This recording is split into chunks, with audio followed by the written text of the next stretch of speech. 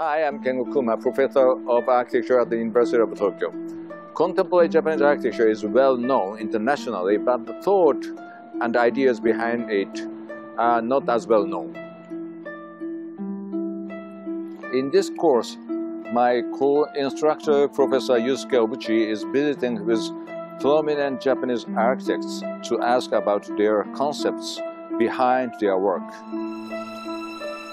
This course is titled Four Facets of Contemporary Japanese Architecture Between Two Olympics from 1964 to 2020. It is the start of a long journey to explore contemporary Japanese architecture.